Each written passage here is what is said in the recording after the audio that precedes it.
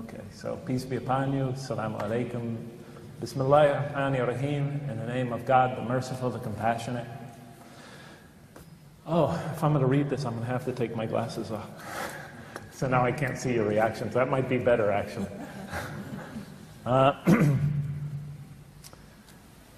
First of all, I'd like to thank you for having me and for showing up here today, all of you. It was quite a shock to get invited to England. I really had very little idea that, that anybody knew me here. And probably many of you don't know me. So I thought this first talk would be sort of an introductory talk, where I explain why I'm here, how I got here, so to speak, and then we'll just, have some question and answers. Many of the issues I'm going to raise today during this talk, I'll talk more about in the coming days. So this is sort of like a sending off. So is that all right? So I begin this talk by talking about how it is I became a Muslim. And then, if time permits, then I'll talk about the difficulties encountered after becoming a Muslim, especially with regard to fitting into the mosque culture in America. So, how did I become a Muslim? I remember when I did become a Muslim, I often would go to websites or read pamphlets put out by Muslims, and they would claim that I converted from Christianity to Islam. And I did not convert from Christianity to Islam. I converted from atheism to Islam. I did not believe in God. So I used to leave the door of my office at the University of San Francisco unlocked, because I knew I would eventually lose my keys. So I left it unlocked so I could get in and out of there without having to keep going down to the main office and asking them to make a new key.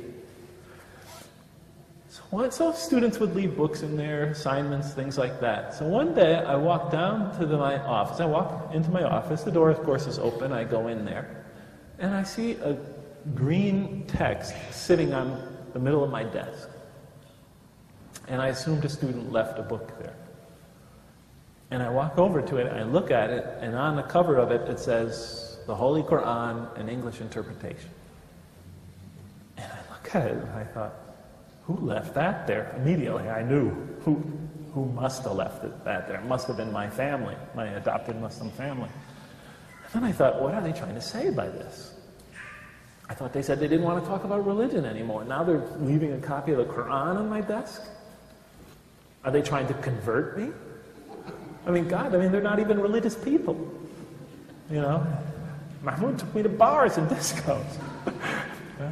Maybe they're saying if I don't become a Muslim, our friendship can't continue. All these, I'm a very sort of skeptical person, pessimistic. I always assume the worst to begin with. But then as I thought about it more, I realized this was like a peace offering. I could see in their faces they were embarrassed when they said or indicated they didn't want to talk about religion anymore. I thought this was a way of sort of smoothing things out. Jeff, we don't want to talk about it, but if you really are interested in our religion, here's a copy of the Quran. It's our scripture. I knew it was their scripture anyway from other conversations. So I took it as a peace offering. And I didn't even bring the subject up again. I put it on my shelf. Actually, I put it on my coffee table in my apartment in Diamond Heights in San Francisco. I left it there. And then a couple of weeks passed, and when I was a grad student at Purdue University, I shipped all my books by the cheapest method possible to my office in San Francisco, and none of them had arrived yet. See, the only books I had with me were the ones I brought in the U-Haul, in the moving van, from from Indiana, that I drove out to California with, and there was only like 20. So in no time at all, I had run out of things to read. So I had nothing to read this night. I looked at the magazines. I had already read them twice. I turned on the TV. It was Johnny Carson. So boring. I turned it off. So, do you know who Johnny Carson is? No, all right. So now I'm sitting in my apartment and nothing to read, and I'm looking around, and I look over, and there on my side table, is an English interpretation of the Holy Quran. So I pick it up and think, why not? I'll read a few pages, I'll get bored, I'll put it down. maybe lucky, hopefully it'll bore me to the extent that I'll go to sleep. No, I mean, seriously, I wasn't expecting much, Although, some scriptures I had read were very beautiful. I had beautiful stories. So I thought, maybe the stories, the myths, etc. will be interesting. So I pick it up. I'm going to get through this part in the next 10 minutes. I pick it up. I am boring, am I not? Yeah.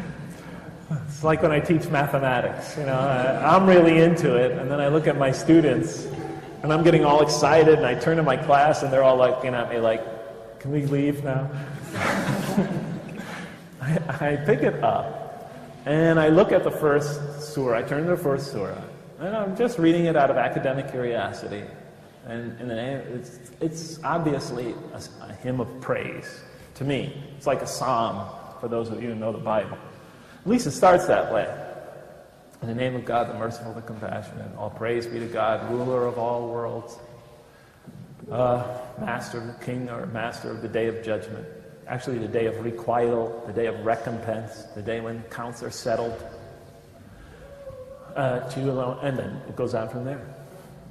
And I'm reading it, and I'm thinking, oh, a hymn of praise, a psalm. And I get to the end of it, and then as I get to the end of it, I realize, oh, the last few lines made a subtle transition into a prayer for guidance. Show us the straight path, the path of those whom you have favored, not those who have gone astray, or upon whom is violence or wrath. And I thought, what a clever author. He tricked me into making a prayer for guidance, a supplication for guidance. Clever man. So I assume the Quran had a human author. So I turn to the next surah, and it begins Alif, Lam, Mim, 3 Arabic letters. Then that is the book, wherein no doubt is the guidance for those who are on their toes or vigilant. So I read it, and I look at it and say, so are you talking to me? Are you saying that this prayer for guidance that I just inadvertently made, you're now saying that this is the guidance that I was seeking? And I look at the opening line, and again it says, that is the book. And I thought, the author has a very interesting style. See, from this point in the Quran, the beginning of the second surah, from here on out, the perspective is God addressing the reader, God speaking to the reader. I always thought, scripture should be like the ones I was exposed to. Stories, ancient history, a biography of a prophet or something. This is direct, God talking to the reader, addressing the reader. I thought, now the author of this book definitely was original. He actually wrote a revelation from God to humanity, which is what you would think a revelation would be. But not only that, he has a very engaging style. He gets you to ask questions, and then gives answers, and then creates more questions. Somehow, this Quran, he wrote in a style that gets you into a dialogue with the scripture, like that just brief dialogue I just mentioned. I'd have that experience repeatedly as I read through the Quran.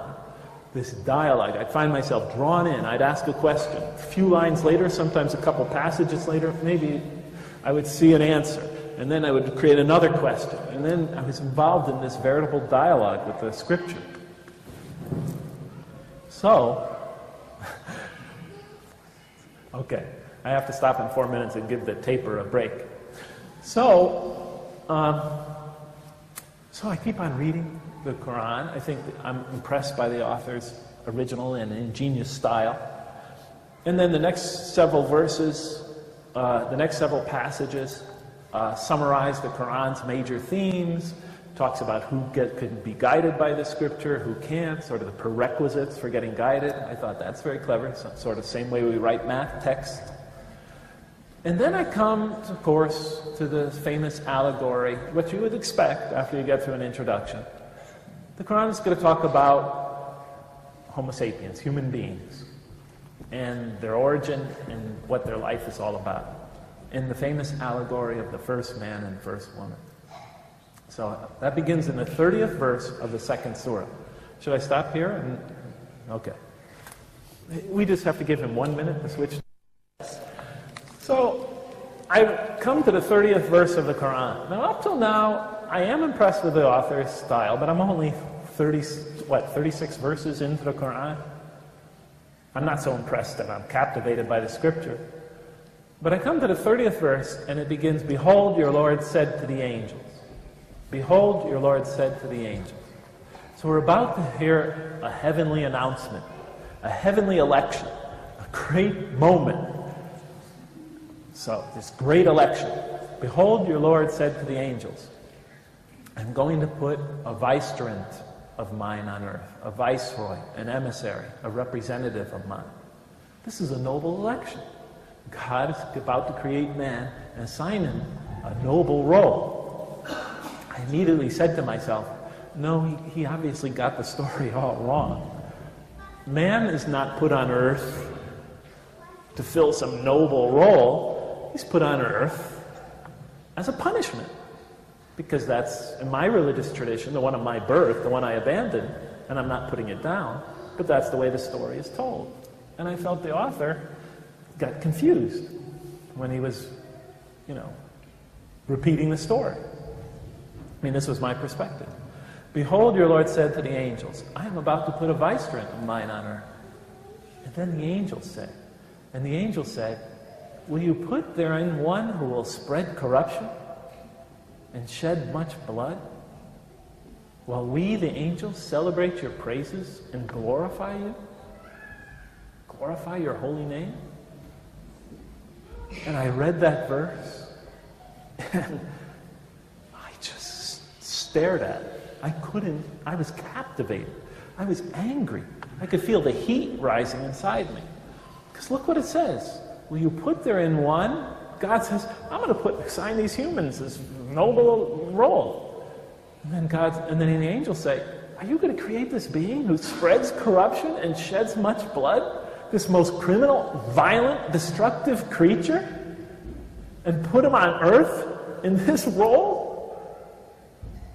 When you could create us, as they plainly say, while we celebrate your praises and glorify you?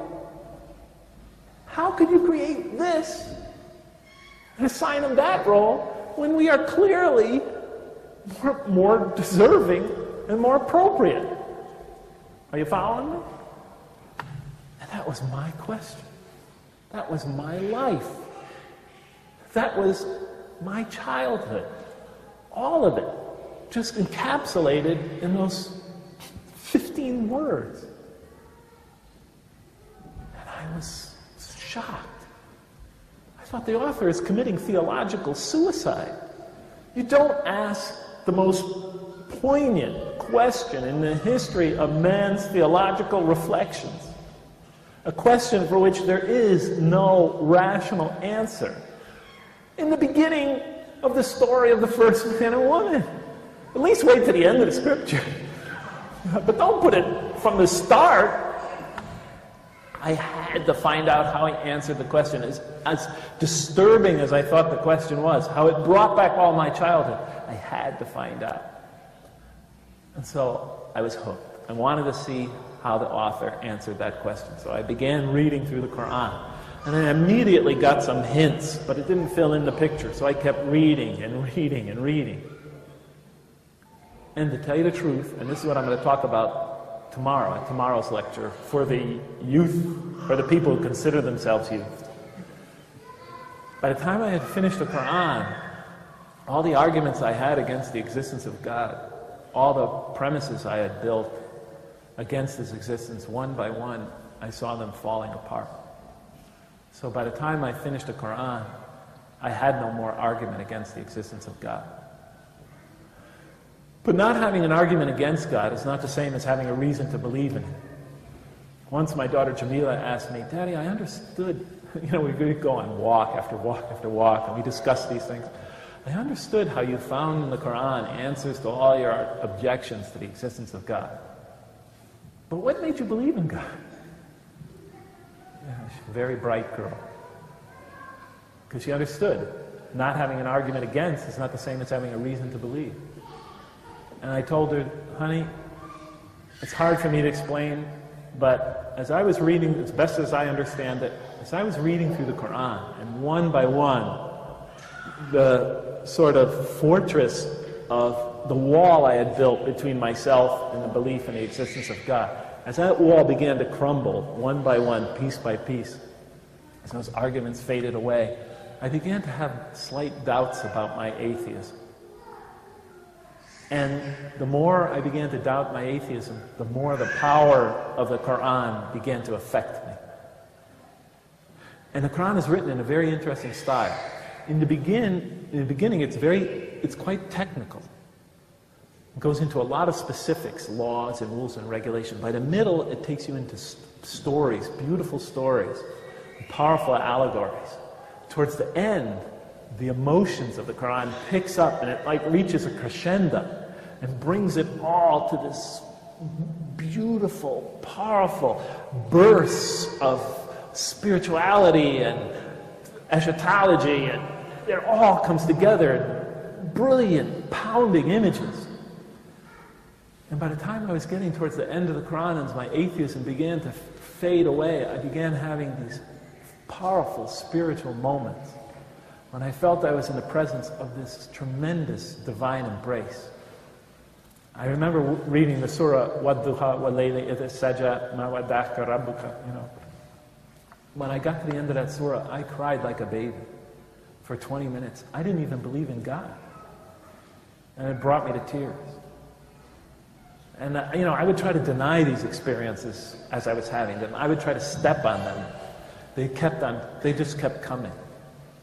And it was whittling away at my atheism. So by the time I was finished with the Quran, I had severe doubts about the non-existence of God. So I didn't know what to do. I didn't know what to do.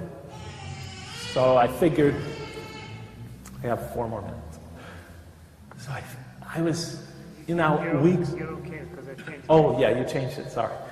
Weeks were passing now, and I just wanted this experience that I had of reading the Quran to go away. I couldn't sleep sometimes. When I would walk to work, I would think about it. When I was sitting at work, it would keep coming back to me, the questions it raised, the issues, the power it had over me. I mean, I was an atheist. I shouldn't be having these experiences. I needed to talk to somebody. And I couldn't talk to the family that had adopted me, because it was clear they didn't have much knowledge of religion. So I thought I would go. I heard there was a mosque on campus, and I thought I would go there. And a Jewish student, a female Jewish student, a good friend of mine, pointed it out to me. We were walking by the church one day, St. Ignatius Church, this big, beautiful, spiraling church. And we were walking by the rear of it, and she pointed to the basement and said, "You see that basement door down there, down that stairway?" I looked down, long stairway, down to the basement beneath the church. She said, "That's where the Muslim students pray." She said, "I heard they have carcasses down there, dead bodies." So I said, but this was long before. But now I remembered her saying that. And I thought I would go to the place where the Muslim students pray and ask them the questions. I wasn't going to become a Muslim. I mean, that's out of the question. But I thought maybe they could help say something that I could form my own kind of personal religion or something like that, or personal philosophy that could soothe me and get this out of my system. So in any case, I walk over to the church one morning. Now I told myself I was going to go Sunday. I told myself I was going to go the next day. But I had already done now it was Wednesday, and I thought I would try one more time to get up the courage to go. So I stood out in front of Harney Science Center, and you walk across the parking lot, and there's the church. Harney Science Center, where I have my office. And I'm looking, and I'm staring at the mosque, and it was a day like today in Manchester. It was kind of cloudy, but the sun was starting to break through. So I finally said, "Jeff, come on, just do it." So I marched over. And I get with my head down, and I come to the stairways down into the church, to the basement. And I start to get nervous. sick to my stomach. No, wait a minute, I'm not going down. No, let me just go check to make sure that's the place where the Muslims really pray. I don't want to be. So I look around the church looking for any other more likely entrance, because it's really a humbling entrance. I mean, it's in a dark basement. The stairway is dark. There's mold on the side of the wall. It couldn't be that. So I went around looking for other entrances to the mosque. There's nothing. So I went inside the church. I thought I'd go inside there and ask. Somebody might know. So I went inside the church, and the only person there was a janitor. And I went up to him and said, and I looked really nervous, could you tell me where the mosque is? And he looked at me like he was going to hit me with the broom. And he looked at me like, are you nuts? I didn't even think he knew there was a mosque there. I quickly just walked out of the church, stood in now the sun was breaking. It felt such a relief to be outside. And then I thought, I'll just go try that stairway down beneath the church in the basement, underground. So I went, walked over, stood there looking at it. I stood there for about 5 seconds. And then finally I said, okay, let's go. So I would start walking down the stairs. Every foot closer, every step closer, the more weak my knees got. I walked 7 miles a day. Back in those days, I actually used to run 10 kilometers to 10 miles a day. I had very strong legs. They were shaking by the time I got to the doorway. I reached out to grab the door, my hand was shaking. I turned around. I was in a panic. I turned around. I rushed to the top of the stairs, stood there, and I thought to myself, Jeff, are you an idiot? You go in and out of doors every day at this university. Get a grip. At most, there's nobody there or there's students down there. What's on the stairs? I turn around, head back down the stairs. Same experience. My knees are getting weaker. Try to reach the door. My hand's sweating now. It's shaking. My head's... I couldn't do it. I turn around again. I walk quickly back upstairs, catch my breath.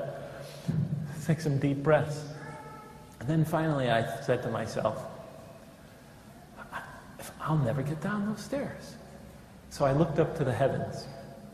I don't know why we human beings do this, but we often do this in this sort of situation. I looked up to the heavens, and it was majestic and beautiful. The clouds were dissipating, the sunlight was starting to shine through them. I looked up to the heavens, and it made something I hadn't made in many years, a voluntary prayer. And I said, oh God, if you are really there, because I wasn't quite sure, give me the strength to go down those stairs and go inside that door. And then I stood waiting. I was waiting for a sign. I would have settled for anything. A bolt of lightning, a bird land on my shoulders, an earthquake. San Francisco, we have earthquakes all the time. I would have taken it. I'm waiting for some sort of sign. What an idiot I am, but it's true. I was waiting for a sign. No sign. I turned around, walked down the stairs, put my hand on the door, pushed it open, and there were 2 students inside. And they looked at me and they said, can we help you? Immediately I got nervous. And I started calling out names of Muslims I knew. Is Mahmoud or Omar or Siraj here? They looked at me again like the janitor upstairs. No, nobody by that name here. What's their family name? I said, Gandil? You don't know them? Of course not. They never go to the mosque. So I said, thank you for your time. I'm sorry, I must be in the wrong place. I turned around to walk away, and then one of the students, who happened to be from Malaysia, and he was wearing traditional Malaysian dress, short guy, Abdul Hanan, I'd find out his name later, he said to me, would you like to learn about Islam? I said, oh, yeah, sure. Why not? So he said, well, come on in. So I started to step in, and he said, please take off your shoes. We pray here. I thought, yeah, okay. All right. So I took off my shoes. So I walked in, and I sat down. And they said, what would you like to know about Islam? I said, well, I've been reading quite a bit about it. By that time, I had not only read the Quran, I had read several other books. And they told me, they started talking to me and saying some things, and I couldn't relate to any of it. And then finally Abdul Hanan said, after about 3 minutes into his conversation, the other student, his name was Muhammad Yusuf, he was Palestinian, and he was dressed in Western clothing. And Abdul Hanan said to me something about how when the angels take your souls when you die, they beat them and strain them out of their carcasses. Yeah, torture them. I remember when he said that, my response was, you know, I think I gotta go. You know, I think I have an appointment in my office. I didn't, but I thought that was just so lame. So I was ready to leave. And just then, as I'm excusing myself, the door opens. And now the skies have cleared and the sun is going down. And it's going down right behind the door. So the person who opens the door gets silhouetted. This brilliant silhouette of a human form. But it's just not any human form. This fellow has a long beard, and he has a turban on his head, and like granny glasses, and he has a cane, and he's wearing a thobe that comes down about calf length, and sandals. And I'm looking at him, and there's this biblical silhouette at the door. He looks like Moses coming out of the Sinai. And so I thought, wow, I gotta talk to this guy. So he walks inside the door, he takes off his shoes, walks inside his door, holds his hands up like this as if he's waiting for a share of something, closes his eyes and mutters something. So then he resumes his normal posture, and then he walks over. Oh, no, he says something to Muhammad Yusuf. So this fellow also must be an Arab then. He says something to Muhammad Yusuf. Muhammad Yusuf.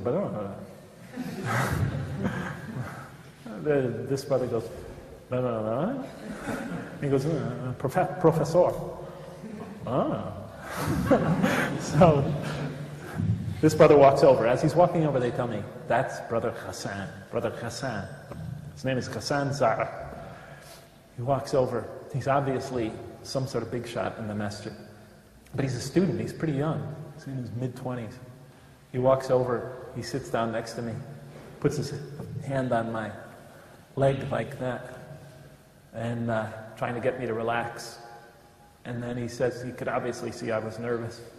And then he says, what's your name? First person that asked me that. And it was a nice personal touch. Remember that when you talk to somebody about your faith.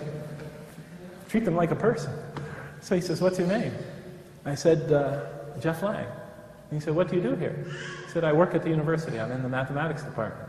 He said, you're a professor? I said, yes. And he looks at the other two. And then he says, so you came to hear something about Islam? I said, well, sort of. And he said, what would you like to know? And I told him what I knew about the religion through reading it. And he was quite impressed. And then he started telling me something, rules and regulations, you know, one after another, one rule, another rule, another rule. Thinking, why is he giving me the rundown on the law? And then it was getting very dry, so I told him, well, thank you all for your time. I really appreciated it. I thought he would be more fascinating than he was, really. You know, it turns out just another student with this fancy garb on. But he was a very spiritual man. But I could already sense that. But he said to me, so I told him, and I meant it this time, thank you for your time, but I really got to get back to my office now. And then he said to me, you have no other questions? And then I said, no. And I started to get up. And then I remembered one, just came to my mind. I said, can you tell me what it feels like to be a Muslim? I used to ask good questions. Can you tell me what it feels like to be a Muslim? I mean, how do you feel in your relationship to God? How do you experience it? What do you experience? And he looked at me. Turns out this guy was sort of an expert at dawah, at talking to others about his faith. He was the head in the United States of the Tablighi Jama'ah. And he was one of two heads. There were two in the United States. He was one of them, even though he was a young student. But I could tell his question caught him off guard. My question caught him off guard because he didn't know how to answer it immediately. And then he lowered his head like this and thought for a while. And then he made another supplication. He closed his eyes, muttered something to himself. And then he started his answer to my question like this. I'll never forget it. It's as if it was both a call and a prayer. He started, Allah. And then he said, Allah is so merciful. And He loves us more than a mother loves, and the words he used, her baby child. He said, and yet, and then he said, and yet we can do nothing except by the will of Allah. When we breathe in, it is by His will.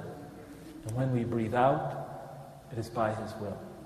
And when we take our foot off the ground to walk, to take a step, we'd never accomplish that except by Allah's will.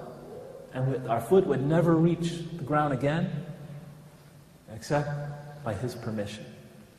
And then he said, when a tiniest leaf falls from a tree, he wasn't even looking at me. His eyes were closed, and he was like talking to himself.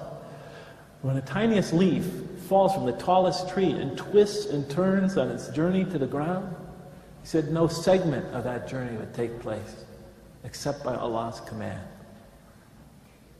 And then he said, and when we pray and put our nose to the ground, we feel a peace, a joy, a rest, a coolness that's impossible to describe. You just have to experience it to know. And he got done. That was it. He looked disappointed. Like what I just said must not make sense. He looked disappointed. But you know, when I was listening to him, how much I wish we could trade places. So I could just know that spirituality, that yearning, that agony, that ecstasy, that yearning for his Lord. But of course, I was an American, he was an Arab. You know, I was a Westerner, I was an atheist. Of course, it was impossible. And then he said to me, because now I really was going to leave, he said to me, so would you like to become a Muslim? I looked at him like, are you nuts? I looked at him and said, no. I laughed. No, thank you. Actually, my hands were sweating, the back of my neck was getting wet, I felt panic, I felt my whole body getting hot, but I laughed it off. I said, no, not today. It's not for me. I just came to ask some questions. And then he looked at me, you know, like he was looking through me. He said, I think you believe in this. Why don't you just try? And when he said that, before he said that, I could see my friends laughing at me. I could see myself trying to explain it to my mother, how I became a Muslim. I could see people stumbling over explanations to old friends of mine. Some of them were dead by now. But, you know, all these voices and heat rushing through my body. But when he said that, you know, I think you believe in it. Why don't you just try? Suddenly I just calmed down. I didn't feel anything anymore, just blank. And then I remembered my words my mom used to tell me. My mom used to tell me, son, if you believe in something, it had nothing to do with religion. If you believe in something, and you believe it really, truly in your heart, you should pursue it wherever it takes you, even if all of humanity is against you. And she said that was something about, that's a very German thing, because my parents are German, but everybody believes it anyway. So in any case, I remembered it, and I got comforted from it, and I looked at the three brothers there. Now there were two more that came in, Rossley and another brother from Malaysia. And I looked at them all the brothers there, 5 now, and I told them, yeah, I think I'll become a Muslim. And you should have seen their faces. They looked like the Apollo engineers after the first successful moon landing. You know, they were all congratulating each other and smiling, and a couple of them were, hugging each other. this amazing reaction. I thought that they just had become Muslims. And just then the door opens, and another brother, biblical-looking brother, comes in the door, dressed just like Brother Hassan. He comes in, he's burly though, he looks like Burl Ives. I don't think you know who that is. Old American singer, big burly guy, sort of like Santa Claus. And his name is Mustafa, and they say, Mustafa, the brother wants to become a Muslim. So Mustafa comes running over and he grabs me, give me this big, the Muslim triple hug, which I had never had up until that point. To give me a hug, and then Hassan says to me, he hasn't become a Muslim yet, Mustafa. Mustafa goes like this, let's go with me. Like he discovered something very precious, fragile. So then Hassan says to Mustafa, so tell them what to say, Mustafa. I wanted to give Mustafa the moment. So Mustafa then takes me through the Shahada very slowly. Ashhadu, Ashhadu, and la, he's whispering it. Can you go a little louder? I can't hear you. And then he repeats it for me in English. I testify that there's no God but God. So he says, are you ready? And I said, yes. So he takes me through it. Ashhadu, and I say, Ashhadu, and la ilaha illallah. And I tell you, with each word, I felt like I had been dying of thirst all those years. And with each word of the Shahada, it felt like somebody was dripping a drop of water into a parched throat. And so I became a Muslim. And I walked out of there that day, a Muslim.